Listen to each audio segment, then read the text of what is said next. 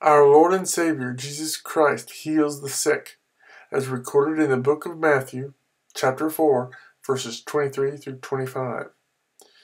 Jesus went throughout Galilee, teaching in their synagogues, proclaiming the good news of the kingdom, and healing every disease and sickness among the people.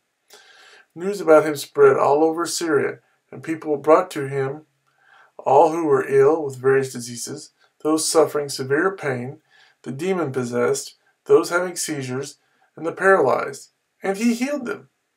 Large crowds from Galilee, the Decapolis, Jerusalem, Judea, and the region across the Jordan followed him,